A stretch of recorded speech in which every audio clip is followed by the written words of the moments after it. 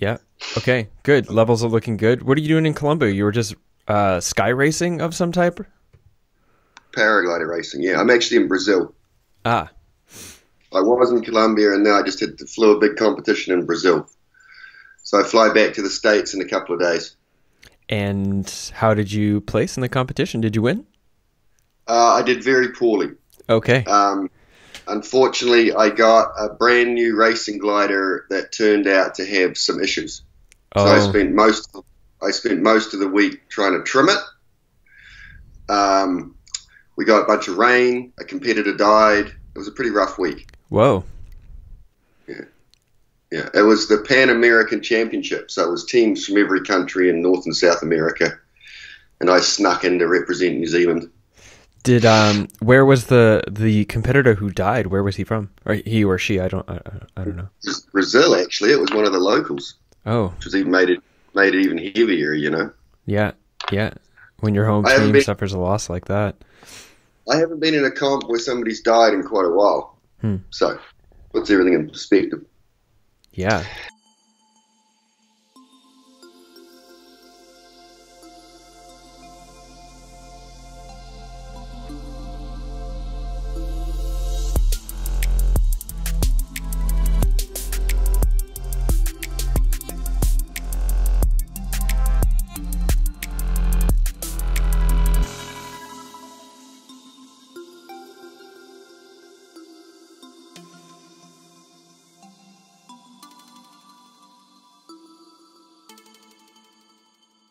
Hello everyone, welcome to Adventures to the Mind. I am your host as always, James W. Gesso. This podcast is not intended to endorse or support the use of psychedelic drugs, but goddamn, I'll tell you what, it is intended to endorse and encourage open, intelligent dialogue on taboo subjects. Psychedelics, truly their greatest harm emerges from ignorance, and we cannot clear out ignorance if we don't talk openly. So this is why this podcast exists, to increase what Paul Austin from the Third Wave calls psychedelic literacy, as well as to generally provide awesome, inspiring content for you, the listener. Speaking of inspiring, awesome content, on today's show we have James Oroc, the author of this book, The New Psychedelic Revolution, The Genesis of the Visionary Age. Let me just read off the back of the book. James Oroc is the author of Tryptamine Palace, is an accomplished extreme sports journalist, photographer, and contributor to the Maps Journal and Reality Sandwich. He travels the world speaking at entheogenic conferences and transformational festivals. When not traveling, he lives in both the Dominican Republic and New Orleans, and his book is actually excellent. I very much enjoyed it. In particular, I really enjoyed the sense of real longevity and richness at the foundation of what we consider now to be psychedelic culture. Even for myself, I present as though I'm very confident in I'm a psychedelic person, but it's amazing how much old patterns of shame and guilt emerge, old stigma emerges when people ask me what I do. And sometimes I try to find different ways to dance around the fact that I do psychedelic stuff, because I fear that people are not going to properly respect the integrity of what I do simply by nature of their pre-established assumptions as to what psychedelics are and what psychedelic culture represents. And a very long time ago, I learned and still really fully believe that we should not cast our pearls onto swine. Now, not to say that people who are living in stigma are swine, but it's a general premise to say that it's like, don't take really beautiful things and pass them on to people who will not be able to understand them, and as a consequence of a lack of understanding, ultimately tarnish something that's very precious. And my relationship to psychedelic culture is very precious. Anyways, what James Oroc did for me when I read this book is give me a sense of how rich and complex and beautiful the culture that we now call the visionary or psychedelic culture, where it comes from, and the depth of commitment that people have put in to allowing it to be such a vibrant thing that exists now across, various places in the world, but we could say epitomized in art and music culture and festivals like Boom, Burning Man, Shambhala, Ozora, etc.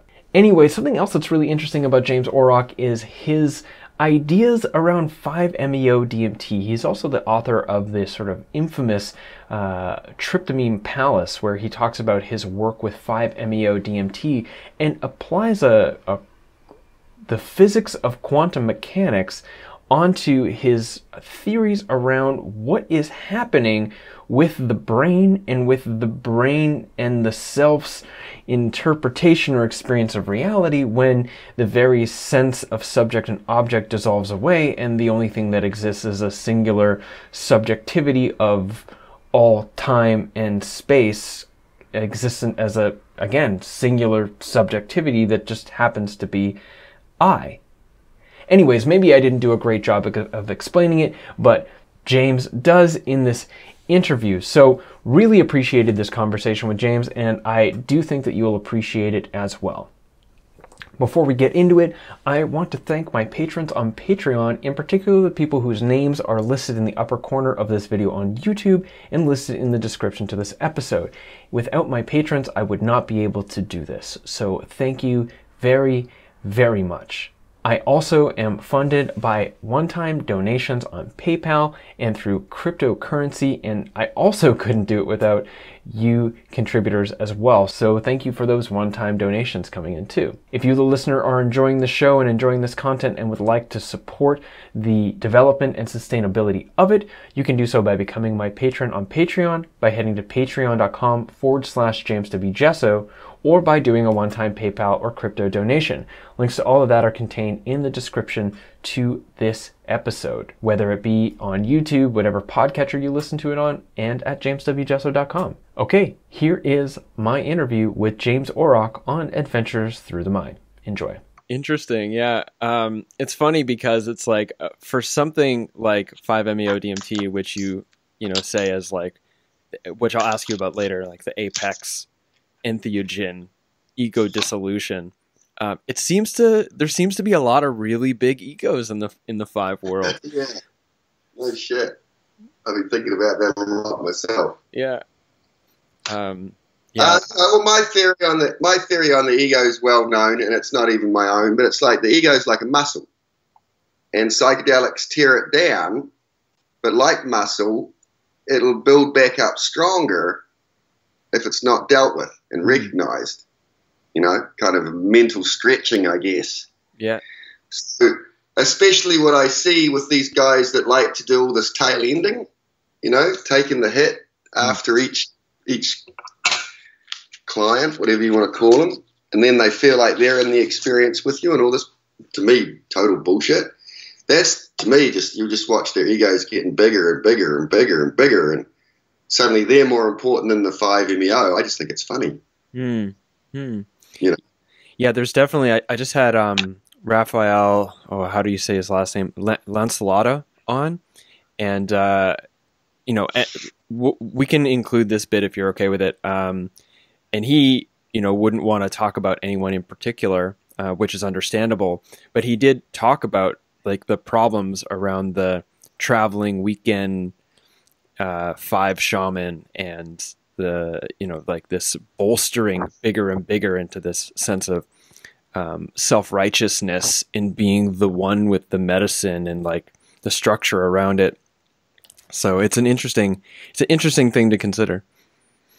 In one of Timothy Leary's autobiographies, I forget which one of the earlier ones, he talks about the first time they took psilocybin outside of a clinical setting, and how they basically steal the pills and take them back to his house, and how him and like 2 or 3 other guys do it, and then there's this whole trip about, I have the power, like he goes through the whole trip in his head the very first time, and it's totally like it's, there's some of Timothy Leary's writings I really like when he's actually being really just straight out honest about what was going on, and it's very like you can just see the parallels now. It's quite funny.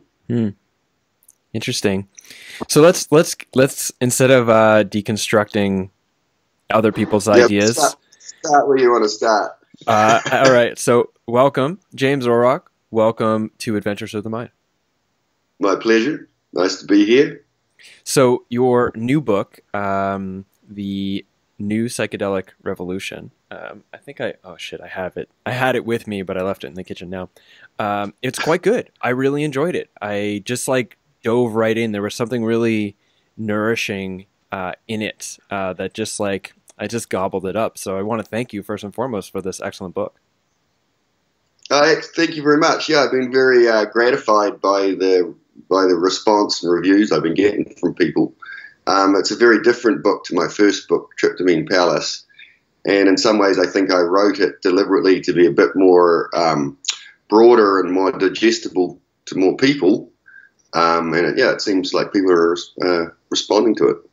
Yeah, well, in all honesty, I haven't read Tryptamine Palace, although I first encountered it when I was in like the absolute depth of my most reckless drug use, and I was in a crew of people who in Melbourne who just loved to get high all the time, but also were extremely intelligent.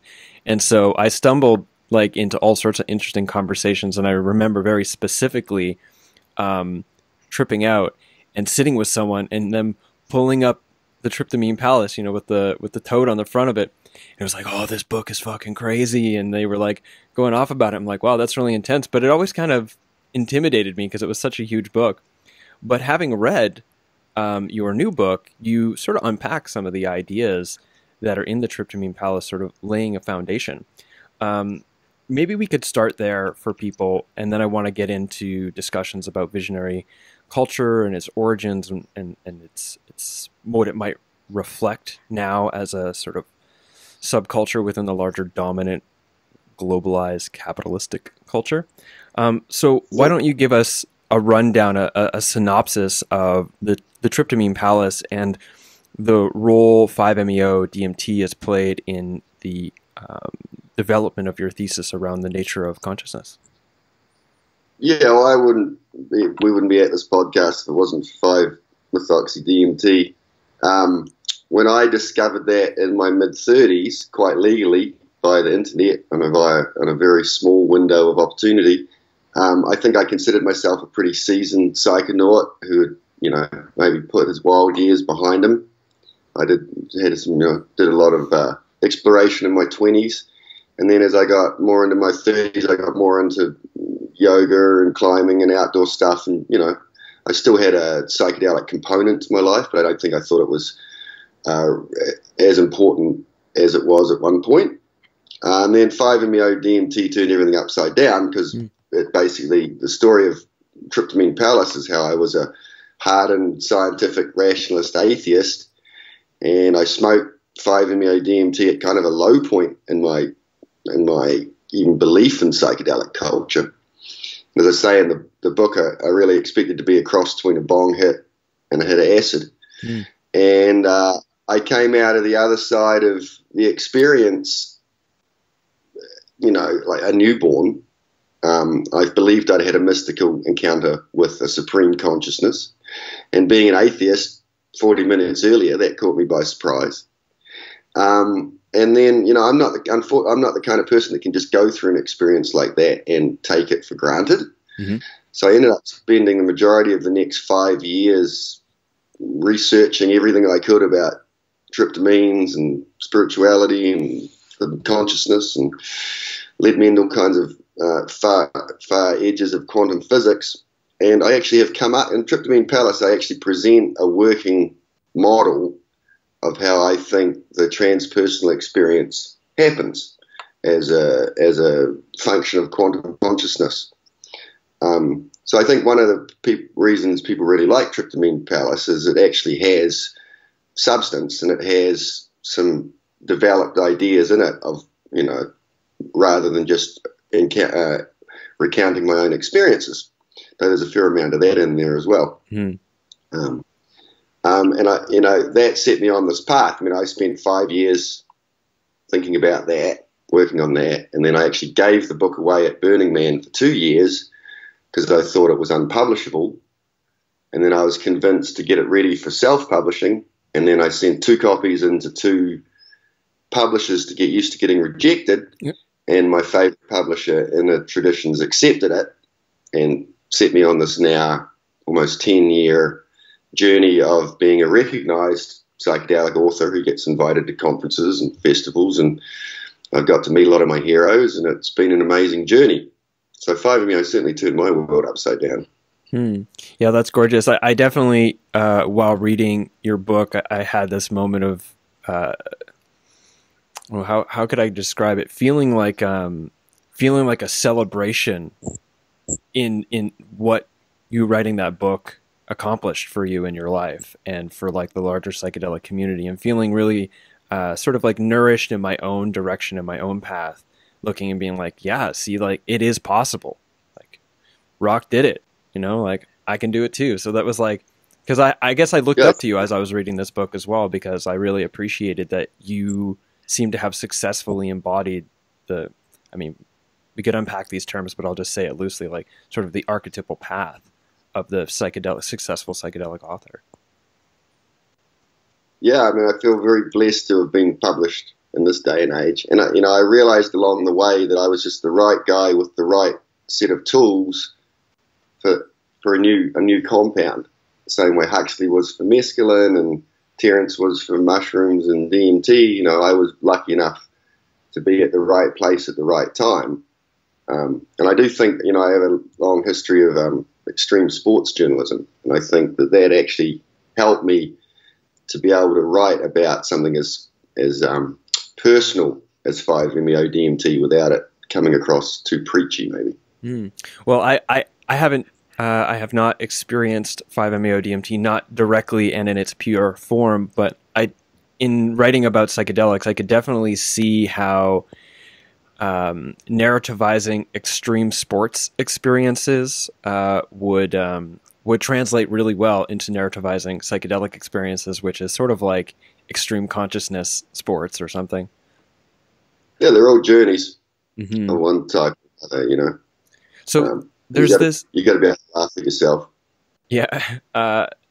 So you're the right man for the job, and you represented a particular sort of vantage point on experiencing this molecule, and one that I really appreciated, which is that you consider yourself to be a mystic. In our current cultural climate, in what some people call the third wave of psychedelics, there's this very strong push towards medicalization, which is an important push because it's going to be the sort of the train of legitimization that can bring psychedelics back into the modern world and give them a place of really powerful functional use for people who are suffering from otherwise, untreatable, mental conditions. But that can very quickly become a very hard-lined approach, and I think it's just one particular way of looking at the potentials of psychedelics. And you unpack another way, which I find to be really nourishing and very important, which is this idea of psychedelics as truly as entheogens. And you approach it from a place of being, a self-proclaimed mystic, which in reading your work, it appears, as far as I could tell, that is what you are, at least how you're living. Can you maybe unpack that a little bit more for us about what do you mean by, say, what is an entheogen? What is a mystical approach to psychedelics, and where does 5-MeO DMT fall into that sort of larger paradigm? Well, the term entheogen came about kind of as a code word for psychedelics in some ways, in the same way that visionary art has now replaced the term psychedelic art. But there was also an intent to express a deeper level to certain psychedelics and their ability to actually invoke a true mystical experience. When I had my 5-MeO DMT experience, my +4, as Sasha Shulman would say, at the height of it, you become consciousness without identity. So you really experience what some people call God consciousness or cosmic consciousness, with no sense of identity or ego at all. And this is what Stan Groff, renamed the transpersonal experience. So one of the big recognitions for me when I actually had that experience was, oh, wow, this is actually just the classical mystical experience. Like, this is an experience that human individuals have had throughout time over and over and over again from different different methodologies, and often unintended. I really don't think you can chase a mystical experience. In some ways, they're a bit like lightning; they just happen, you know. But yeah, I think it's important if we can. And Roland Griffin is now starting, you know, in Harvard, I believe, and John Hopkins, they're now going to start doing trials with 5-methoxy-DMT in the way they did the psilocybin trials, which is definitely a step in the right direction. And I think if we can legitimize the idea that psychedelics can induce a classical mystical experience, then that helps clear their way in the future for them becoming integrated into our society. Like, I really think, you know, the medicalization of psychedelics is a little bit of a band-aid for the bigger problem, which is we have a massively depressed society that subconsciously recognizes our backs are up against the wall and that human beings might become extinct within the next 50 to 100 years, or at least there's a whole lot of hell coming. So I think this is just the elephant in the room that nobody wants to speak about. Everybody tries to go to work and do their thing, and you've got to be insane to be sane to function in this world. And they've got most people functioning just because they're overloaded trying to survive. But once you break free of that and you realize, you know, to be mystically inclined is also to be pretty open to what's going on in the world. And there's a lot of pain and suffering on our planet at the moment. And I think, you know, there's this search for this cure that will solve societal depression, but there's a reason that depression's there to start with. But, you know, I don't think psychedelics are the answer for that. I think reshaping our society is the answer for that. But I do think that psychedelics can help provide a meaningful spiritual element to modern life. Yeah, I completely agree with you. Can you unpack God and the relationship psychedelics play in the human experience of relating to or as God? Well, I hated the word God. Like, it just annoyed me. And then after I had my first 5-DMT experience, it was the only word that I really could use. And a lot of my friends thought it was really funny. Like, I thought I was starting a cult or I'd become a born-again Christian. Right. Like, what's happened to Rock? You know, he's got off the deep end. But it was really the only word that I had to describe what I'd encountered. And I realized that it might have been the first word, you know, the first time a monkey ate a bunch of mushrooms and came out the other side with a new way of linking symbols. You know, I honestly think that was the first word. And I think it's a word that every culture's had. There's a reason it exists. You know, we've gone down a narrow alleyway and we've tried to prove that we're smarter and bigger and better than God. But our biggest problem is we haven't updated the two. We're still running around. You know, our Western culture still clings to a 1,000, 1,500-year-old concept that hasn't been updated, mostly because the Christian churches refuse to accept the fact that the Bible's not dogma, but metaphor, as Joseph Campbell would say. It's interesting to see how open the new Pope is. I don't know if you've been reading about the conversation. He's been having a series of conversations with a 93-year-old atheist who runs a newspaper in Italy. And one of the conversations they had last weekend, the Pope basically said that hell doesn't exist, but if you've had a bad life, your soul will just dissipate.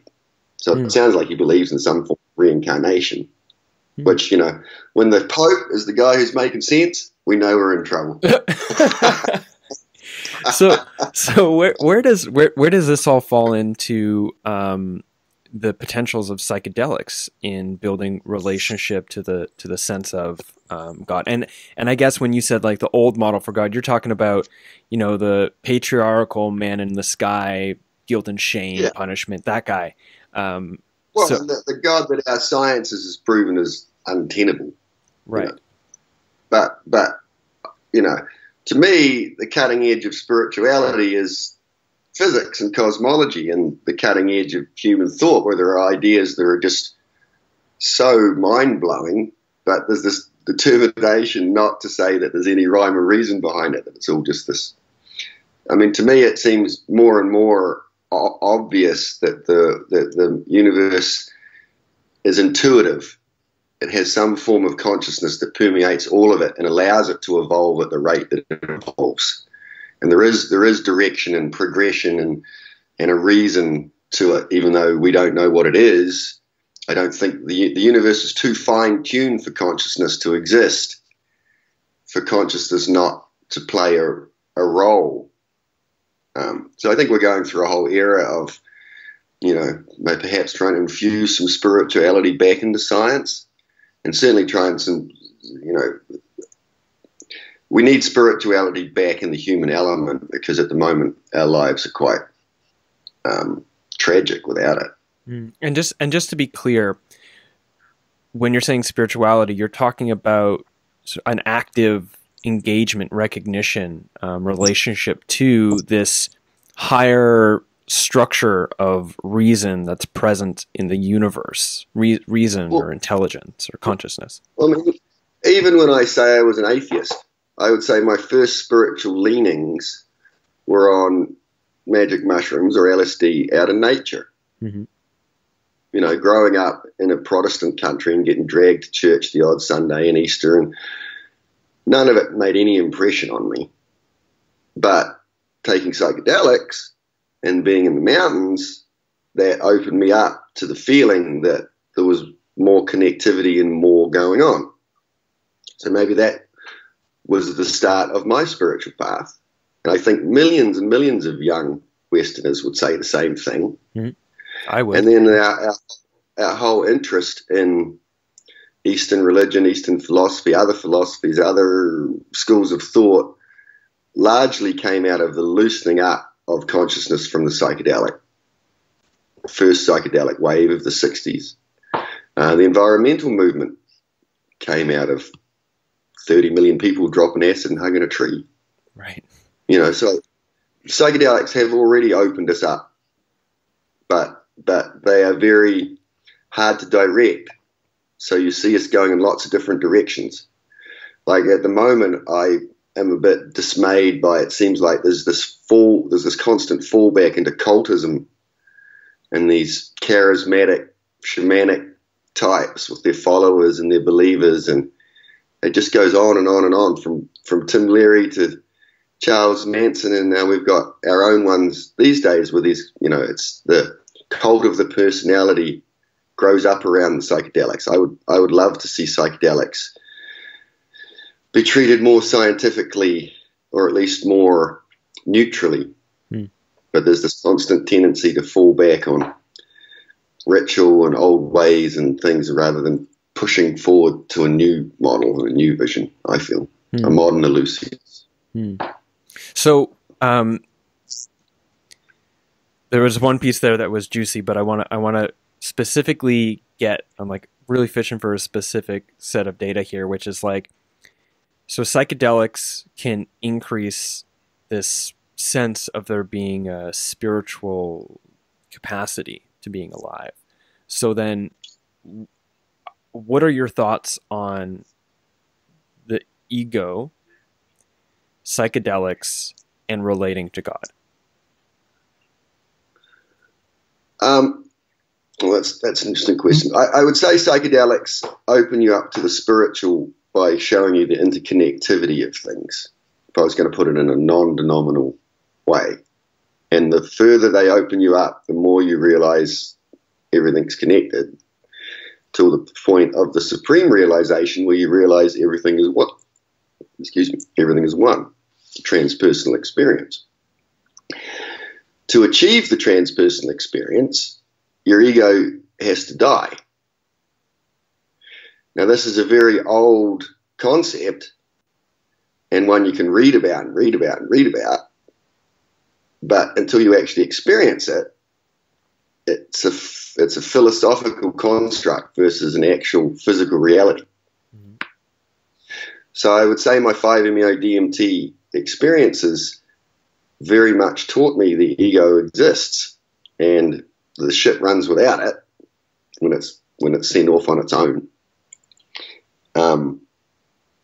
I've seen the ego trapped in people's bodies when their consciousness is left, when I used to hold circles, I had one friend sit bolt upright, let's just call him Joe, and he's going, "What's Joe done?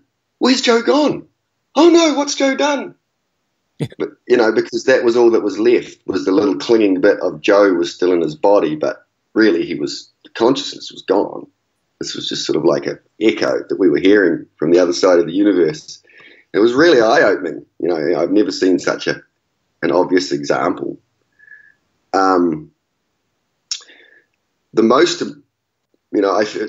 It's interesting that we're having this conversation. I'm sitting here in Rio de Janeiro, which is where I happened to actually finish Tryptamine Palace. Oh, interesting. Which is just up the hill from where I'm staying, a neighbourhood called Santa Teresa. And I had carried Eckhart Tolle's book, A New Earth, around with me for probably a year at that point. It was a book I kept putting in to read and just not reading it. And I finished Tryptamine Palace, finals done, off to the publishers. No more can be done. And I picked up A New Earth. And A New Earth is a very interesting deconstruction of the ego, from looking at it from different angles, different religions, and it's sort of a non-denominational way.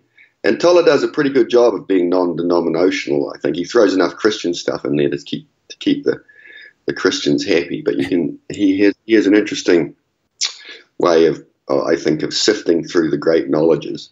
And I was really, really glad that I hadn't read the book while I was writing Tryptamine Palace, because it probably would have taken me another 5 years to finish Tryptamine Palace as I tried to integrate the wave of thoughts that I had from reading that book. I would say reading that book was the second greatest spiritual epiphany after 5-methoxy-DMT. I actually wrote a couple of letters to members of my family about some things that never get addressed, and it really helped me to get to the core of a few issues. And basically in this book, that's Tolle's whole premise, is that the ego has become so dominant we don't recognize there's anything else. And I think that's very true at this time and place in history. And I think psychedelics are the most effective dissolvers of the ego that we have. People don't have the time to meditate and do the ancient techniques that they used to do. It's, a couple of hours of meditation a week's not going to take away all the programming and angst of modern life. Psychedelics can. In the new book, The New Psychedelic Revolution, I explore that idea into a bit more depth. And especially, I'm struck by the synchronicities between the discovery of psychedelics and in the modern era and nuclear energy. Mescaline was synthesized the same year that Rotkin discovered, mescaline was isolated the same year that Rotkin discovered radiation. It was then synthesized in 1918, right between the two great wars. LSD was rediscovered by Albert Hofmann 75 years next week, within weeks of the completion of the Manhattan Project. Now, if you were to say to me, what's the most egotistical invention that man's ever made, it's nuclear weapons. The idea that one human being has the right to order the deaths of millions of others based on their view of right and wrong, which is totally an ego construct. So the fact, and what's the greatest societal dissolver of ego that's ever been discovered? LSD. There's no other drug that you can produce that much of in that short of a time. It was the perfect drug for the era to actually send a wave through American society that gave you a different way of looking at the ego. Now, there's a lot of arguments about whether that was an accident or deliberate, whether the CIA released LSD at that point in the 60s to dissolve the student protests and the student movement, and I think there's a lot of truth to that. I think the CIA and the MK Ultra program were totally aware of what would happen if they did dump a bunch of acid just like they were aware what would happen if they dumped a bunch of heroin or cocaine in the ghettos. Yep. Drugs are used as weapons, weaponized in the USA for sure. Mm-hmm. But, you know, psychedelics have this way of penetrating. My book, Tryptamine Palace, while I was the right guy for the job, it was determined to get written. It was like there was a force pushing me to write it. I was actually working on a novel at the time that I stopped working on. It seemed like a really bad idea to write a book that I didn't think could get published. And there were definitely times where I dragged my heels, but it was determined to get written. It was determined to get away to a bigger audience than Burning Man. It was determined to get published. It was like it was on rails. And as a writer, I've had other projects. I've seen the way things work. They don't usually go the way that book went. Mm-hmm. And I think LSD, psychedelics, are a little bit the same way. Like LSD was going to get out to society one way or another. It sat on that shelf all the way through World War II. Then it sent the premonition or the dream to Albert. And then it landed in the right hands. And if the CIA happened to be the seed, the Johnny Apple seed, well, maybe that was just the way it was meant to be. Mm. You know, there's no doubt that society has been changed by psychedelics, and it's been one of the most significant forces post-World War II. So now, you know, I make the argument in the new book that we are now actually on the verge of being the sixth great psychedelic culture, and that our psychedelic revolution is actually 100 years old now.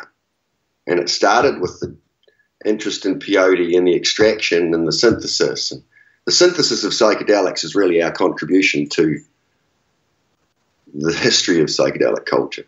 And now there's more people globally doing psychedelics than there ever has been at any other time in history. So we'll see where it all goes. Well, speaking of where it all goes, one of the places that you suggest this sort of like mass how should I say this? Like the breaching apex of psychedelic use is an extension of this. Would you say the fifth or the sixth big psychedelic culture is into visionary arts and what could be called transformational festivals, or festivals that are focused on the principles of visionary art. A vast part of your book really focuses on the history of visionary art and its sort of it's fruiting into these massive festivals like Burning Man and like Boom and other festivals like Shambhala here in Canada, Ozora, etc.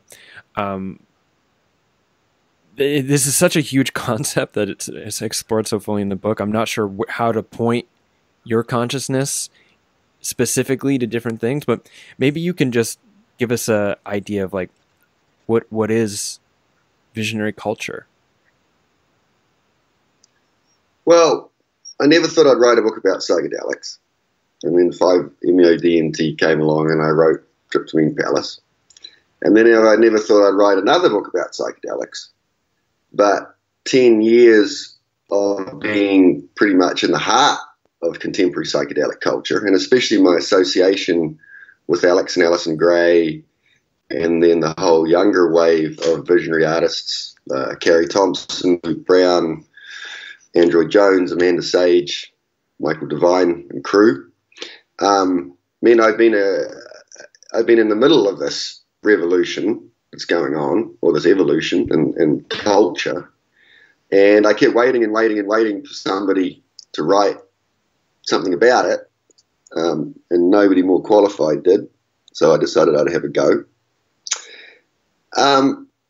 You know, basically the book is about contemporary psychedelic culture, and it strives to explain how a new psychedelic culture evolved in the late 90s that's quite different from the 60s psychedelic culture.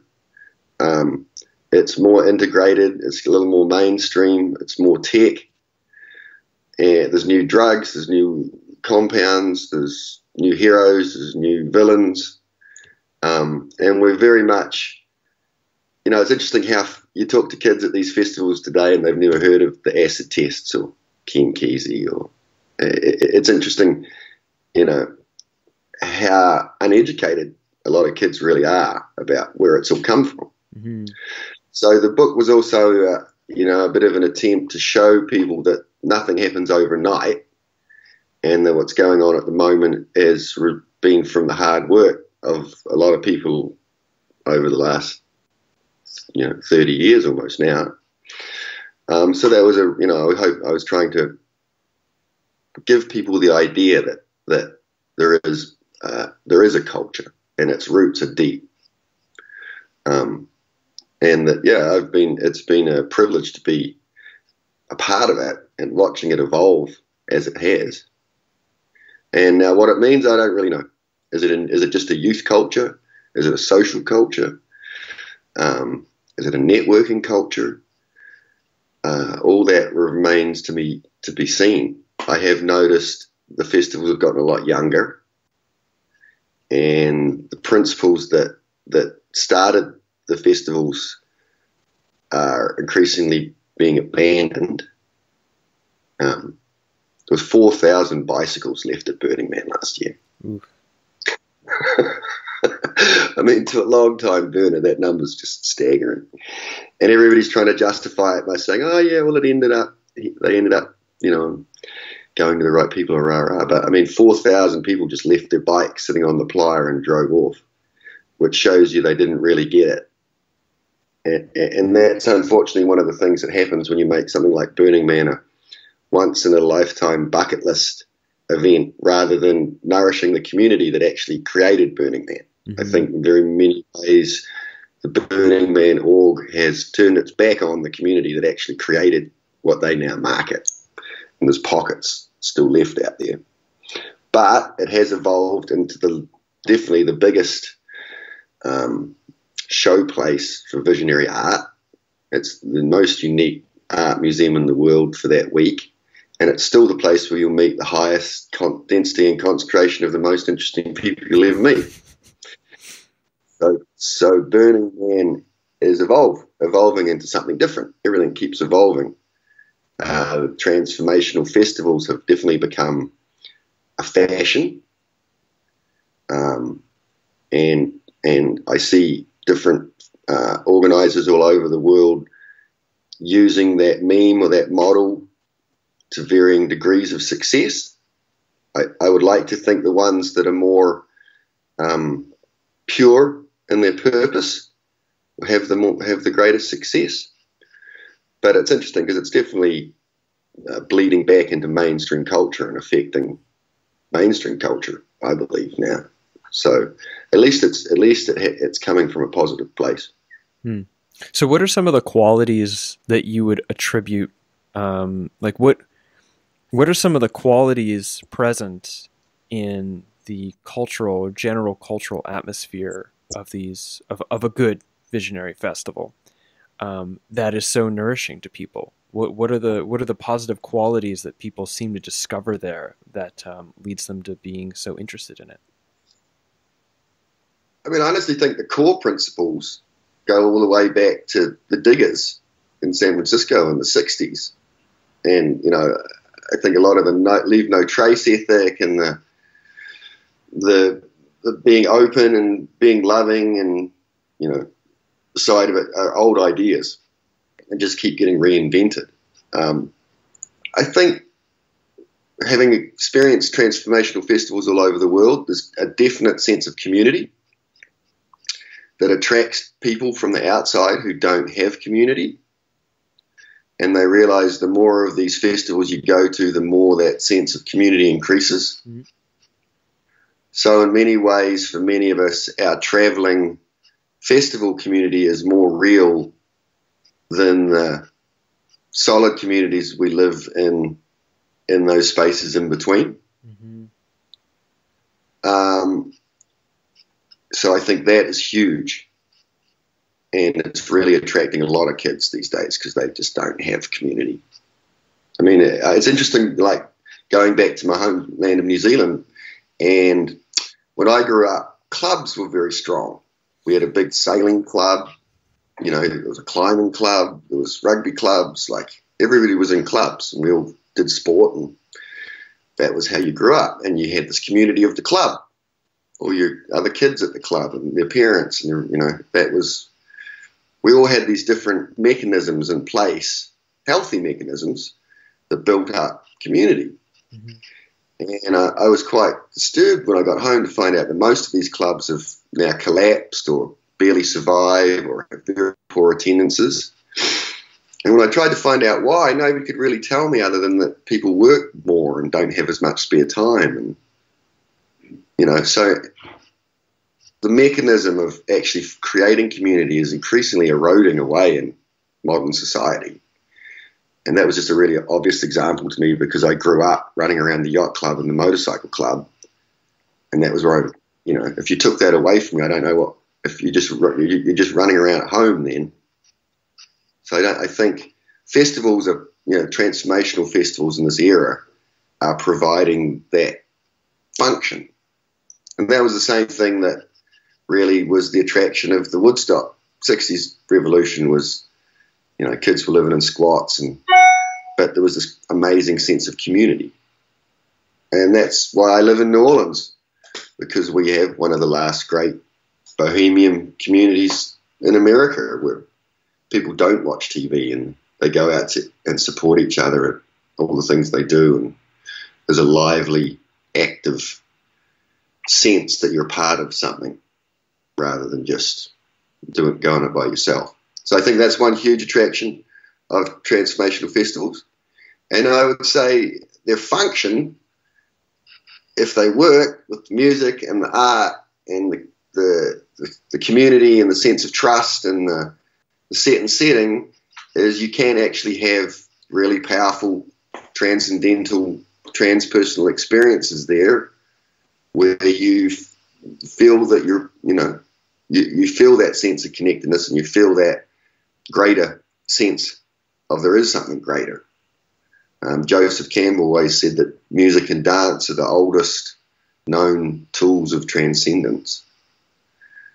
So I think we put all those tools very effectively into play, and a really great transformational festival like the Symbiosis or Ozora in Hungary or Boom or Burning Man or LAB in different spots, and the much smaller ones that I'm skipping my mind right now. These days the smaller ones are probably the way to go. Mm-hmm. I could list a couple like Cosmos in Finland or Inshallah in Alberta, Canada, or Astral Harvest also in Alberta, Canada. Well, that's it. These are organisms that are constantly springing up.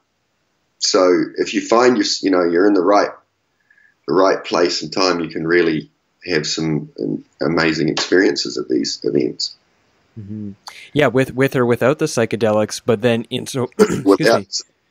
Right, and with the psychedelics, there's this, and I think you talk about it in your book. It's been probably like 4 weeks now since I read it, so I might be conflating other things, but that there's strong and important emergence in these cultures to build structures of harm reduction and safety so that people can feel free to, while also being fully and properly educated, to dose psychedelics and not fall through the cracks in the system, or like the system of safety within the festival. So you have the MAP Zendo project, and then in Canada here, the term used to reflect the equivalent is often the sanctuary, and just harm reduction education and harm reduction. Cosmic Care at Boom. What is that? It's Cosmic Care at the Boom, as the Euros call it. Unfortunately, I think the harm reduction is somewhat a result of the increase in popularity. I think the original smaller festivals didn't need that because they were tight enough of a family that everybody really knew everybody, mm-hmm.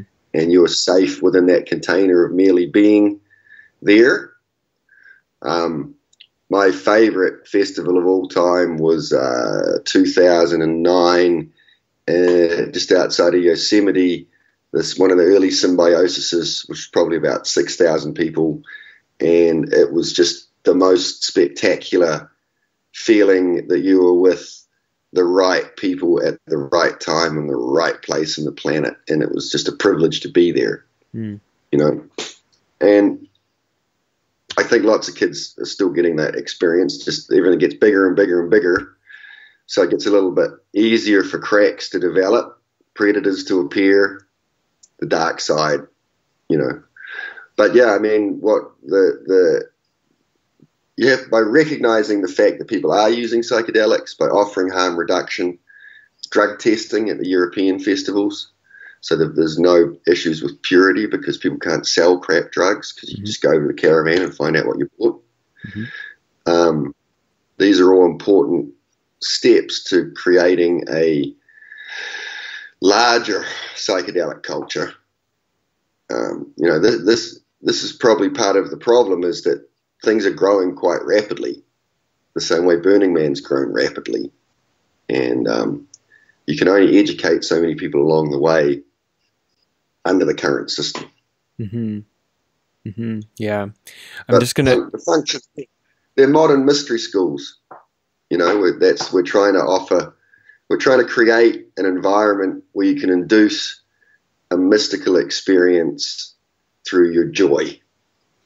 Yeah. And also, you having said modern mystery schools really ties into the growing popularity of incorporating workshops and lectures and a whole educational side of things. I know for myself, as somebody who teaches lectures at festivals, that's part of why I'm there, is to sort of plant seeds of knowledge that blossom in the midst of the festival, things that influence or contribute to the means by which the participants who, you know, witness my lectures can be, how it influences the way that they engage their own experience with others, with themselves, and what might emerge in their psychedelic encounters, because I often talk about psychedelics. How do you feel about this, the evolution of festivals pushing more so and more so to have conferences, not just the music and the DJs, but to feature teachers and speakers and symposium? Well, I think it's always been a big part of the transformational festival model. There's always been great speaker series since the start. I actually find these days festivals are more worried about having you speak about psychedelics as they become larger and more successful, because of the crack house laws, and certainly in the USA, where they're worried they can actually be prosecuted by having, you know, harm reduction and anything. That the crack house laws state that if you create an environment for the sale of drugs, you can be prosecuted as the person who sold the drugs. So some of these festivals are concerned that they will be targeted and don't really want pro-psychedelic speakers. There's definitely been a push. In the earlier days, I found it much easier to talk in the United States. I hardly do any talks in the States anymore. Europe, they're flying me to. In Australia, I get invited to all the time because they don't have those issues. I think the education side of it's great. I'm always impressed by how many people turn up. Burning Man always amazes me, the size of the audiences we get. The 2009 Symbiosis, which was my first speaking gig, we had a remarkable panel with myself, Alex and Alison Gray, Daniel Pinchbeck, and Nassim Harriman. Wow! And pretty much almost the entire festival turned up. I mean, there was seriously like 4,000 plus people crammed around trying to hear the five of us talk, and they wouldn't let us leave. I mean, it went on for like 3 or 4 hours, and finally we were just like, we can't, we got to go, we got to go. And like that was one of the most amazing. Yeah, that was one of the most amazing experiences as a speaker I've ever had, and I was like, wow, this is great. This is what it's going to be like, and we've never had anything like that since, which I always find amusing. Boom has an amazing speaker series. Zora has an amazing speaker series. There was, I mean, there's a tendency in the States to get a little bit diverted, I think, into some kind of more obscure topics. Sometimes I wish they were a little more carefully curated. But yeah, the intention's there. I personally am moving more towards doing more conferences and less festivals. Mm-hmm. But that's more of a personal thing due to the ease of getting in and out. And I enjoy the stimulation I get from conferences from being around large collections of like minds and super brains. Mm-hmm. The more super brains I can be around, the better. So yeah, I really enjoy conferences, but both have their place. I don't think we've found quite the middle ground, maybe the correct. They're either a little too conferencey or a little too festively. So maybe there is a middle ground there somewhere. It's all good. You know, the big difference is there is talk, there is conferences, there is speaker series, there is conversation going on. So that's the really encouraging thing. And of course, the internet has been the biggest thing that's really evolved contemporary psychedelic culture, in my opinion, because here's this first time we've got this global, virtually uncensorable medium that kids all around the world can Google DMT or 5-MeO-DMT or entheogens or whatever, and then, you know, my book's going to pop up and your podcast is going to pop up, and that is the most obvious representation of the interconnectivity of global psychedelic culture in this day and age. Like, I really want to go to China or somewhere and see what's going on there. Like, what are the raves like in China? It's going to be crazy. Yeah, I'm curious about that. I met some Japanese psytrance producers while I was traveling in Europe last year or in 2016, and I got really interested. Like, what is the underground psytrance, like psychedelic scene like in Japan? Because it's such a interesting, highly technical neon environment, right? So, well, my understanding is when you step away from contemporary Japanese culture, there's no real coming back. You can't just, you know, change your clothes and reappear. It's kind of a pretty permanent thing. So yeah, when I see the Japanese kids at the psytrance festivals in Europe, because Europe's super multicultural, you know, you go to a European psytrance festival, there's like 30 languages and every shade and color, and it's really cool. But I always have particular respect for the Japanese ravers because, you know, they're probably a little further out there than most of us.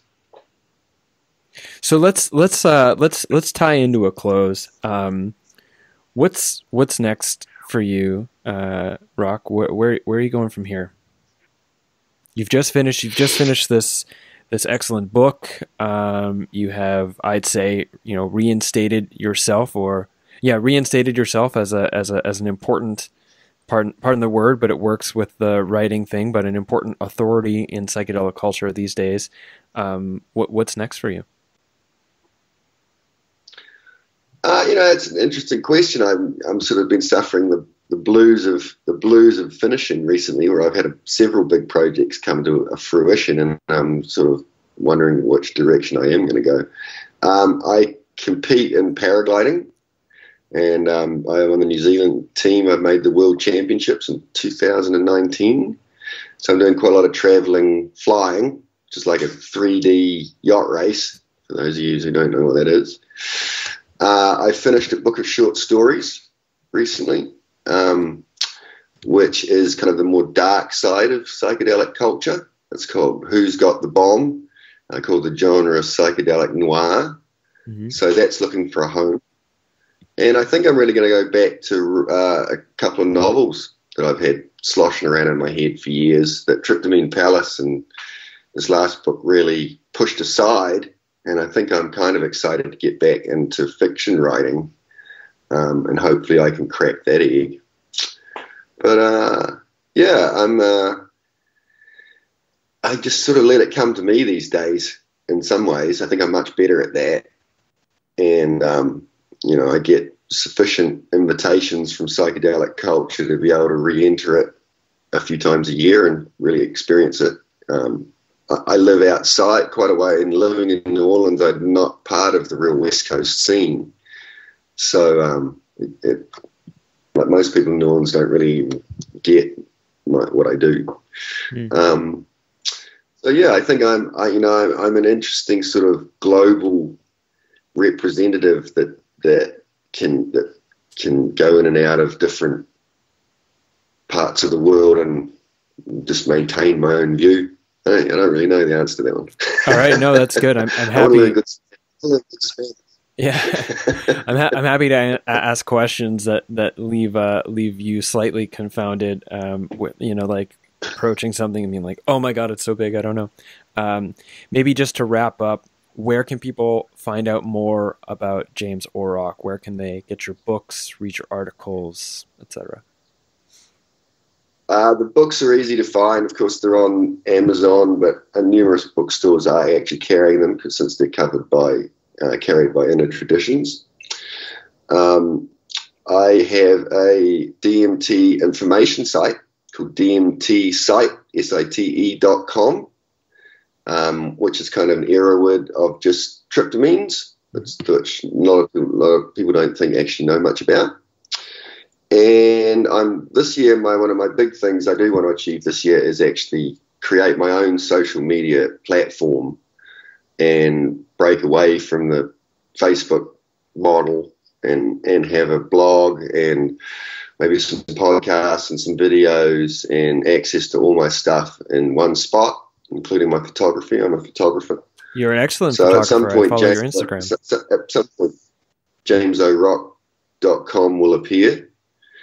And until that time, you can find me on the insidious Facebook or Instagram as James Oroc or Tryptamine Palace. Great.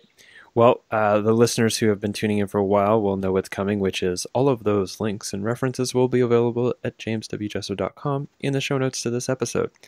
Rock, thank you for being on the show today. Hey, my pleasure. Nice seeing you. I hope you enjoyed that episode of Adventures Through the Mind. Thank you very much for tuning in all the way to the end, and thank you very much in advance for sharing this on social media. Maybe you'll do it right now. I mean, maybe you'll just hit the like, you just hit the auto share, and it just like share with all your friends. That's really supportive, and I appreciate it.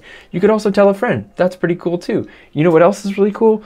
Financial contributions, such as donations on PayPal or cryptocurrency, or by becoming my patron on Patreon. Patreon being the means by which I earn a sustainable income that I can basically bet on while I commit my time to producing content like this for you. Huge thanks to my established patrons, and a huge thanks to you for becoming my patron. You can find links on how to do so listed in the description to this episode, be it Patreon or a one-time donation. Finally, if you'd like to learn and stay up to date with what I'm doing, there is two primary ways you can do that. The first is by signing up for my newsletter. When you sign up for my newsletter, you actually get a free audiobook, which is my thoughts on how to work with psilocybin mushrooms as a spiritual ally in our, what I call, the unfolding process of psychospiritual maturation. You can head to bit.ly/Jesso